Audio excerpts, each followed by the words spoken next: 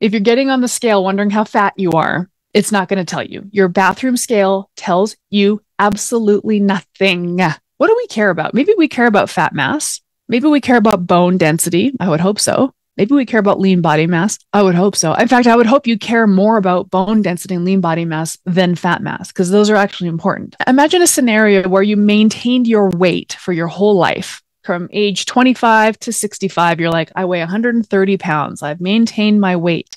That might not be a good thing, because as you age, you're losing lean body mass unless you're fighting to keep it. So let's imagine you haven't changed your exercise or your nutritional inputs. There's a good chance that your lean body mass, your muscle in your bone has decreased, in which case, if your weight is staying the same, that means your body fat has increased. Your body composition is kind of doing this. The weight on the scale says the same thing.